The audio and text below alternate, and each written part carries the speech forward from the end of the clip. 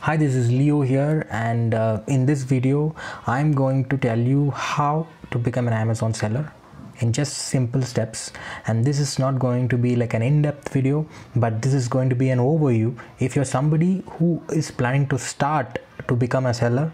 And this is very important for you because I am putting out all the experiences that I'm unable to capture on texts and other things. So I'm putting this as a video because initially when I started, I faced a lot of struggles and a lot of hiccups while the seller journey started, and I'm capturing and documenting all this in this video. So make sure that you don't skip any part and watch the video in full, because a minor details that I'm not able to write on a big blog that nobody reads are being captured here. So really, please do have a look at this video in full volume. Make sure that if you wear a headphone, it'll be very easy for you to follow along, and please take notes, because that's really important. Because over a history of like 200 years of evolution, man is not somebody who learns by seeing it, rather he learns it by doing it. Okay, so make sure that you write something, anything that you find interesting, please do write. And in this video I am going to cover some of the most important topics. So it's become like how to become an Amazon seller. Okay, so let's get into the topic now. So why do you want to become an Amazon seller first of all? So let's break it down in simple nuggets. So if you look at this, that is a big question in for everybody. So it's like so let's break it down. Okay, so these are the basic steps to become an Amazon seller. I'll just walk you through one by one. So basically you can become an Amazon seller by following this steps one by one. First step is that you would need a business registration, that is GST certificate and MSME certificate. Okay, you don't need to technically, basically this MSME is not required. You can just be a proprietorship and then start it, or you can be a private limited company and then start it. But to start with, I think proprietorship is very easy, and getting one GST is very easy. Once you get a GST, you will be a proprietor company. And if you're forming a private limited company, you need two business partners. Basically you need two directors for the company. That's the mandate. So you can have your partner or anybody from your relation. So that's up to you. And moving on to product ideation, of course you need a very good product that can sell. Okay, it's not just creating registrations and paperwork and stuff like that. You need to put in enough research on identifying the right products which has the right demand, right? And you also need those right products coming from a proper vendor who you can rely on, because you are not the manufacturer here. You're not running the entire show here. You are just an intermediary between the customer and the manufacturer. So make sure that you have enough inventories all time from your vendors, because the moment you go out of stock, then your ratings are gonna come down, buy box ratio is gonna come down, so ultimately you'll be losing in sales, right? So make sure that you need to have a very good set of vendors who can provide the same product, because some vendor can not have the product at that point in time, so you need to have a backup vendor. So that's all we've discussed here. And then we have packaging stuff. Packaging is like a very vast subject. I have written a very big blog on this. Go ahead and read on my website leoprabhu.com, and I will link it up in the description also for you. And of course we will discuss in this video, but I'm just telling you. And we need to understand how FBA works, and I'm gonna put everything for you. And also we will look at how this ads and SEO things for Amazon work, and I will show you real life product pages, how it ranks and how it works and stuff like that. Okay, so let's deep dive into one of the concept, that's business registration. So okay, now we'll have sorry about that. Yeah, so this is what we look at. Okay, How to register as a seller on Amazon?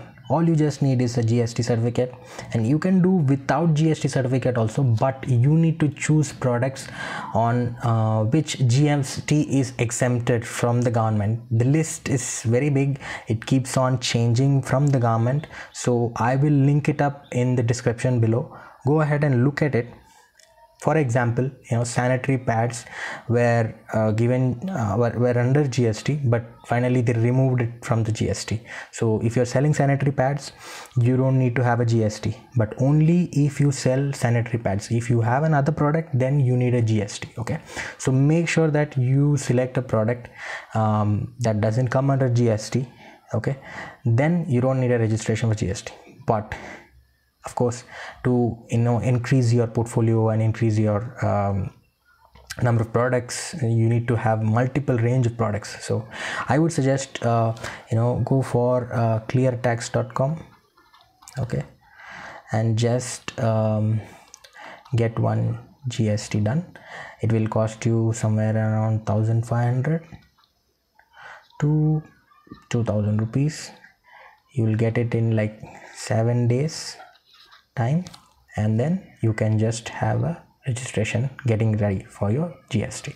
because that's about business registration. All you just need a GST certificate. Of course, for private limited companies you need to go through a lot of paperwork before this, but if you have a CA, you can just tell your CA that you need to have a private limited company for your Amazon, and you want all the MOA, AOA, so everything you will get. Along with that GST also, you need to have one GST for your private limited company as well, so you will get everything from your CA.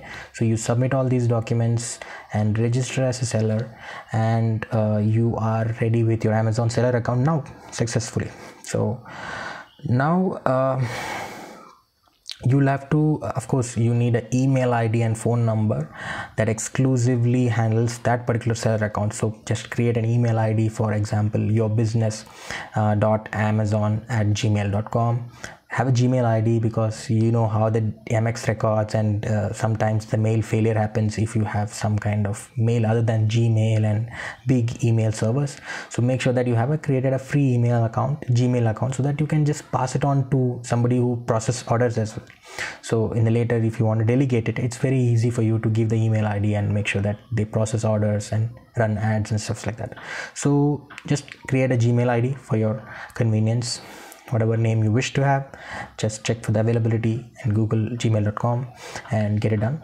And also go ahead and so we will come to this HSN part, because HSN is like there's a HSN code for all the products that we trade. Okay, there is a website that has all the list of HSN codes and the products. You can literally search that, and then you will get to know what is your HSN code for your product. Okay, so I will link that up in the description. You can go ahead and search for it and get it done, or I will tell you a simple trick which I use.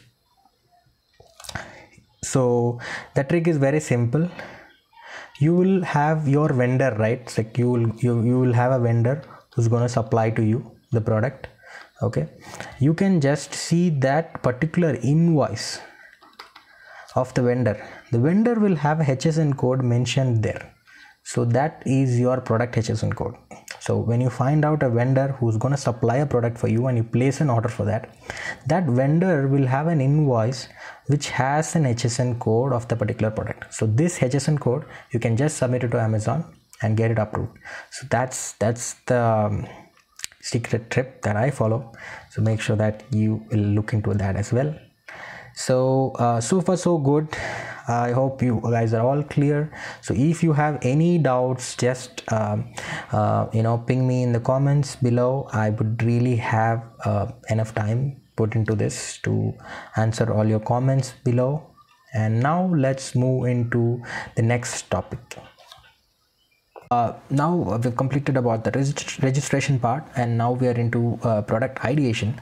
Basically, you will have to scout out and find out a product that has a good opportunity for you to sell, and that falls under your strength as well.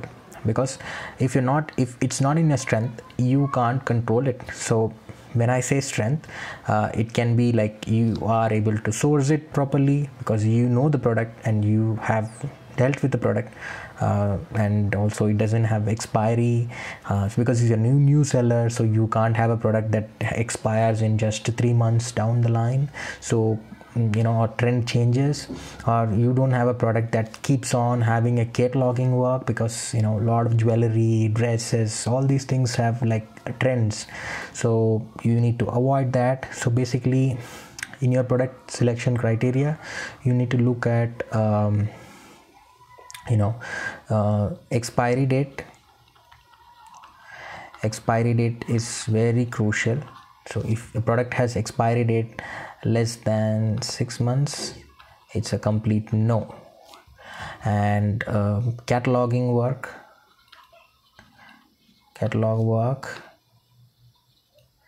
again and again, then it's complete no. And if it is electronics, no. And the product requires BIS certification.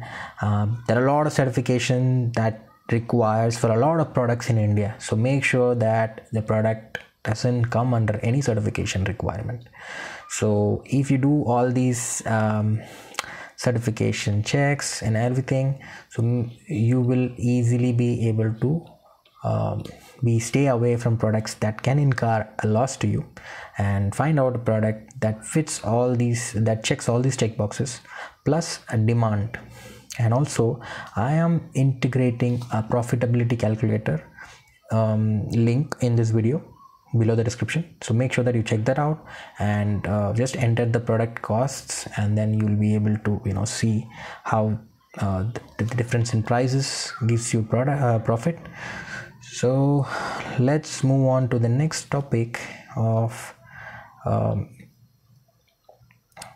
vendor selection. So now that you have found out a product that has a proper demand, plus it checks out all of our checklists, but still you want to have a vendor who can supply for you, right? So I'll show you how you can select a vendor. So first thing is that if you are having a very limited capital, you can go for Indian sourcing networks like IndiaMart,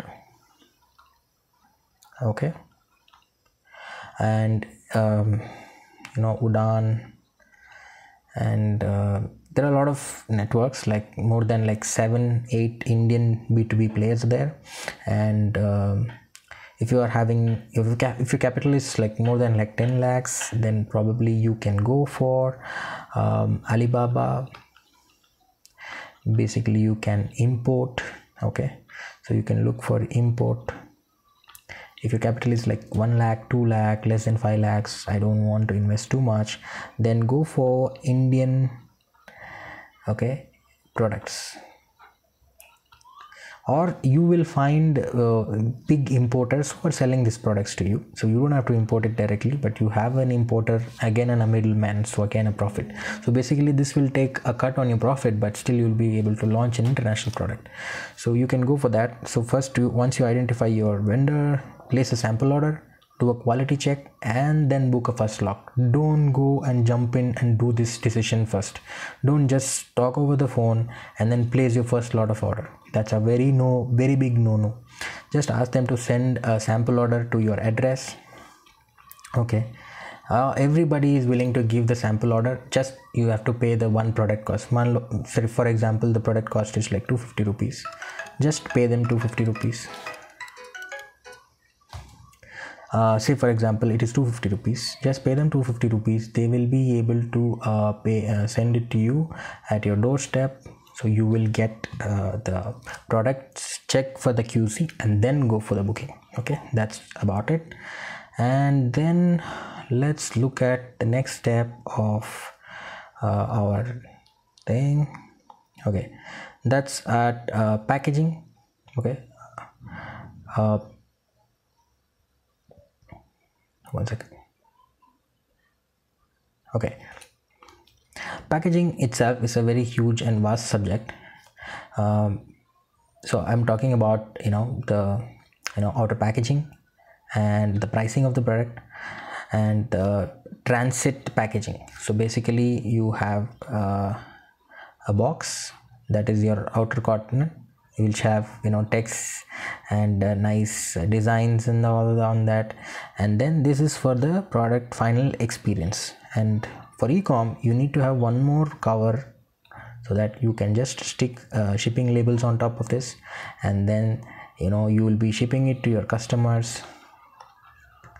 So if this should be like very safe, so that until you reaches your customers. So make sure that you select a proper packaging for your product before the launch, and factor this packaging cost in your product cost. That's very important, because a lot of my students have finally arrived at saying that, okay man, so I have the product, but the product cost is like, packaging cost is like 20% of my margin. So that's a big no. So if a product requires more packaging cost, then just knock off the product, go for a product which doesn't require a lot of packaging cost.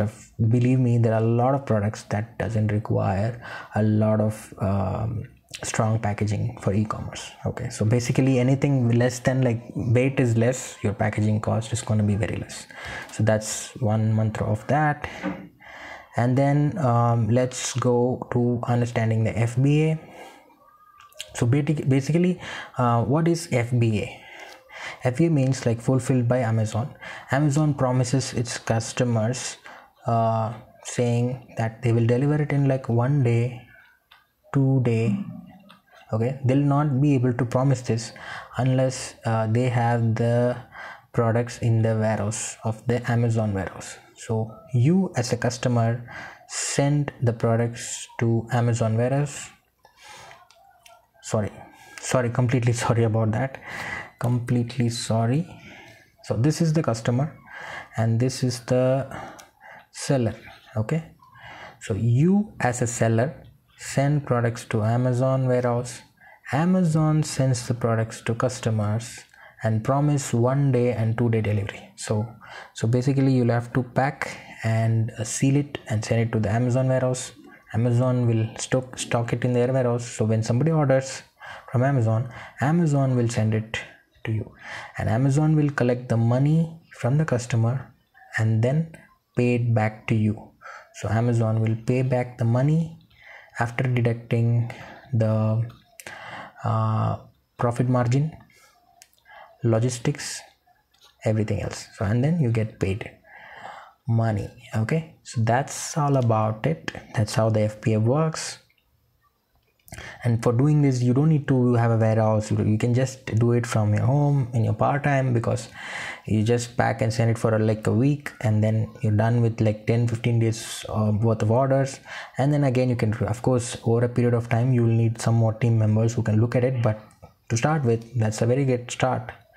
Okay, now you can say, Leo, okay fine, I'm there, I have launched it, and look at this, how people are ranking on top. Why am I not ranking on top?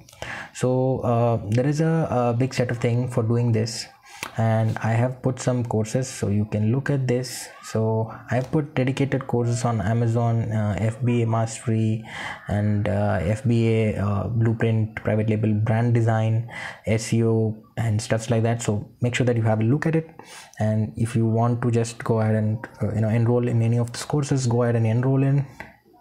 I am keeping it for free for some time. Maybe in future I might increase it. I mean, have a free or nominal fee, because in India nobody values anything that's given for free, because you buy tons of free content and we don't see it, so we don't execute it. So basically I might go and do it, but initially I'm offering it free. So make sure that you use it and rank on top of Amazon. Yeah, okay. So you have a doubt, okay, is Amazon selling profitable in India? Okay, so of course that's why Amazon has a lot of sellers. It's definitely profitable if you do it the right way. Okay, so I have given you a checklist of how to select products and stuff like that. Make sure that you follow that, and definitely I'm sure that in just 3 to 6 months of time you will be doubling up your capital For example, you invest 1 lakh, 6 months down the line, it will be 2 lakh in your bank account. Of course, you should do the profitability calculator test before launching the product. I am talking about products that are doing minimum 30 to 40% profit on every sale. So if you launch a product at 30 to 40%, in just 3 to 6 months you will make 2 lakhs. 1 lakh to 2 lakhs. So basically it's like 100% ROI on your investment. Okay, so is Amazon selling free? Of course it's free, because in Amazon India they don't charge anything as of now, because but later in US stores they might introduce some charges, but as of now it's free. It's completely free. You can just go and sign up, you get a free account, and on top of that they have given free for global selling as well. You get a free account in Saudi Arabia, United Arab Emirates.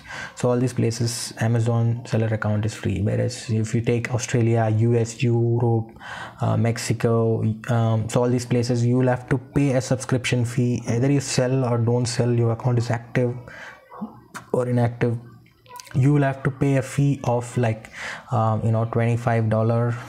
That's roughly about 2,000 rupees, 2,500 from marketplace to marketplace. Like Europe marketplace, I think that's around like 4,000 rupees a month for the subscription based tool. So that's how it works. So as of now it's free in India, so utilize it when it's free.